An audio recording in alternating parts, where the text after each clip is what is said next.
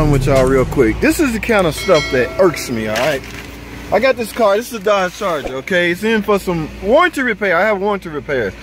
Now, I can only assume maybe the customer ain't paid they bill. It's one of those where they can disable the start system or the ignition system wirelessly. Anywhere in the world they can cut the car off. But that does nothing for me. I am a commissioned mechanic, okay? I have warranty work to do on this car. I do not have time for the customer to, I don't know, pay her bill or for her to duke it out with her company. I have approval to do some work on this car. All right, guys, I am now in the shop. Okay, finally, I get to make some money. Now, let's go look under the hood and see what we got. Y'all see that check engine light? All right.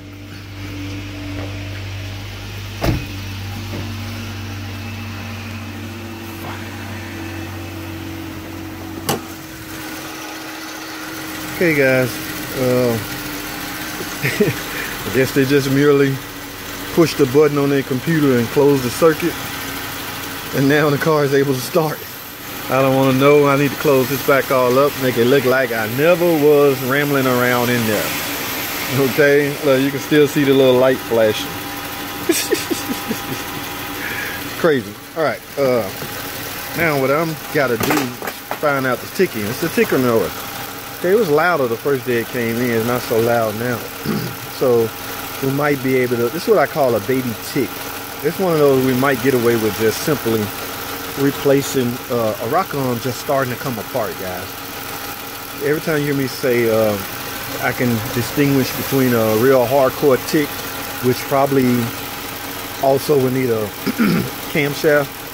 Okay, this is a baby tick. It's likely gonna need just the rocker arm, but you won't know until you tear it down, guys. So always utilize your tear down time, or try to get tear down time, because you need to go in and see how many, if any, is bad.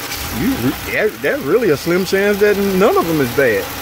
Okay, so don't always assume you know, something is, a rocker arm is bad just because your engine is ticking. You don't know nothing. Somebody been in here. You don't know nothing until you tear the car apart. Look at all this blue stuff on here. So guys, without wasting any more time, now the first day it came in, I heard the tick on this side, so I'm gonna wage my bet on this side.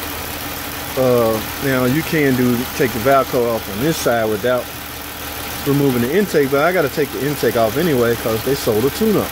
So regardless, the intake got to come off, and that's where I will proceed to remove the valve cover, find my tick, utilize my JT Pentastar field test.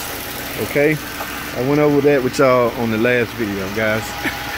I did the JT Pentastar field test. All I do is grab the rocker arm and try to move it. Pretty fairly simple, guys, but just a little name I like to give it. So without further ado, man, let's get this thing torn down and find out what's going on. All right, there's only so much I can record, guys, so whatever you get, I'll see what I can get you. I'll see if I can get you even more. All right, stay tuned. Don't go anywhere. I'm gonna go to ad break. I will be right back. We're back. Get this valve cover off. Now we can start our JT Pentastar field test. All right. Ooh, right off the bat, guys. Y'all see that?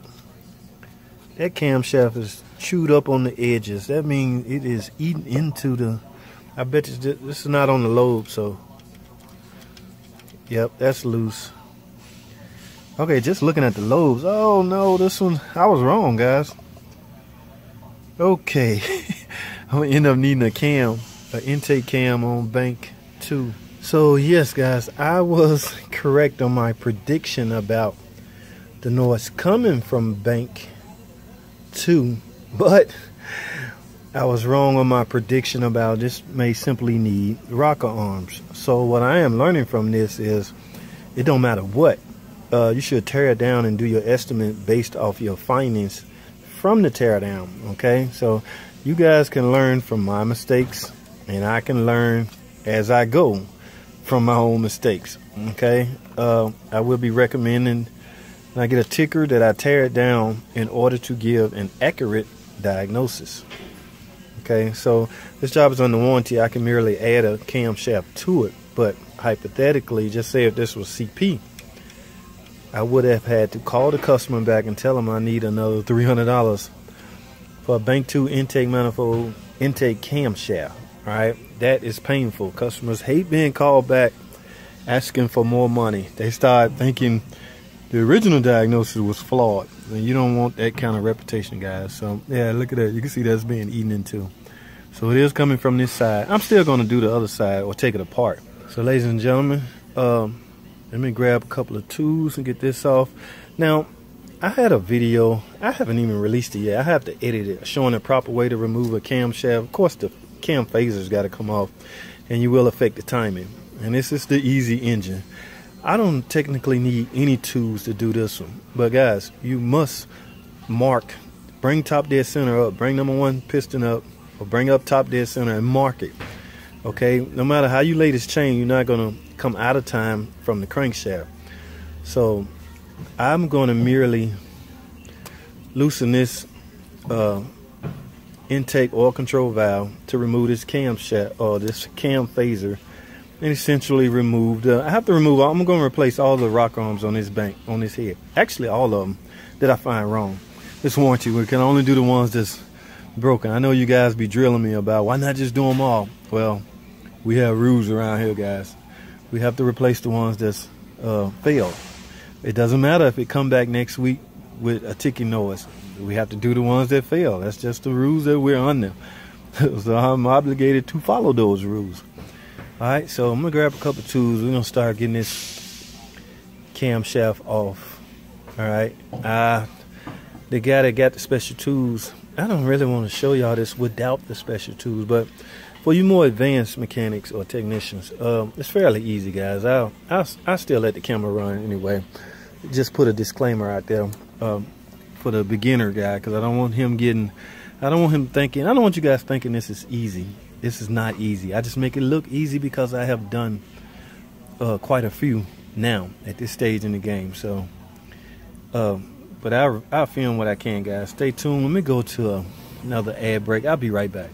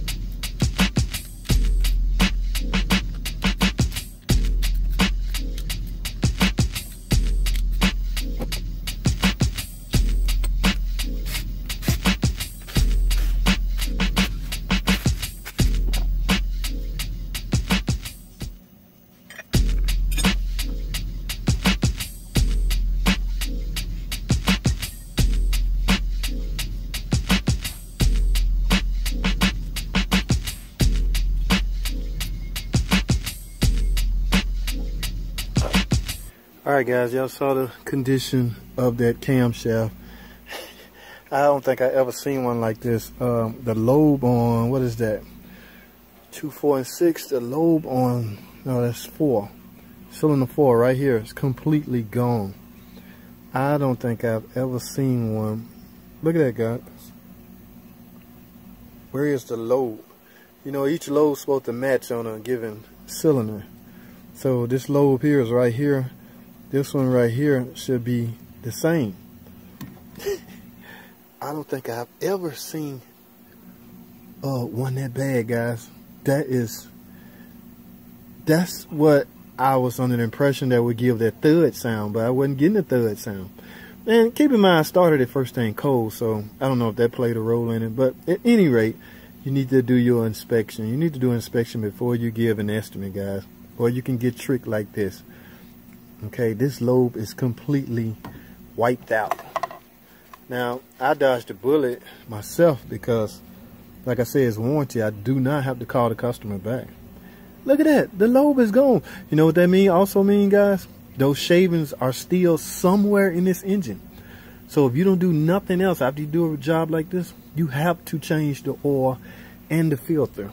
Hopefully the lubrication system did its job and any trash in the oiling system was captured by the filter. Okay, naturally the oil pump gonna continue to try and do its job by delivering oil and pressure, but it wants to deliver clean oil and pressure up to the various lubrication points. Okay, so alright guys, as you can see, I have bank one off. This one look even worse than the other one. Look at that. Of course, just the broken rocker arm, but look at the cam. Good Lord. So I have no choice. I'm gonna need 2 cams for this head, both intake. So it might be an intake thing, guys. I don't know. So I needed the intake for the other head, and I need an intake for this head. I mean, look at that. That sucker is chewed all the way up. All right, guys, let's finish up.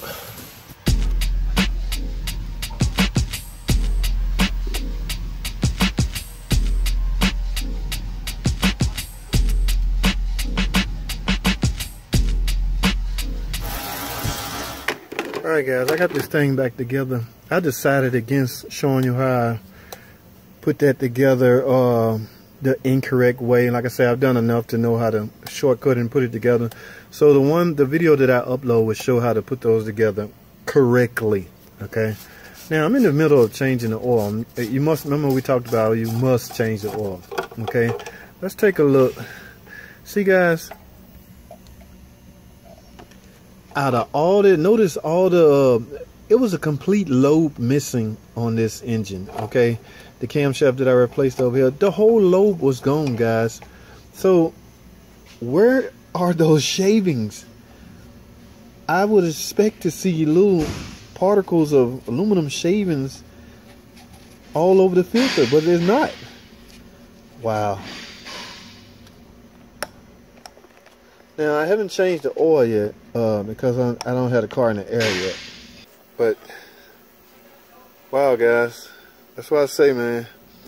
Those shavings got to go somewhere. Hopefully, they'll come out when I drain the oil. All right? But, as of now, it don't look like the filter caught any of it. That was a lot of shavings missing. I mean, that was a complete lobe missing off that camshaft. Alright, well, I'm going back in with a new filter. I'm changing the oil and filter, so we'll see, guys. We'll see how it turn out. Up in the air. Man, guys, I don't know about y'all, but I'm hoping I see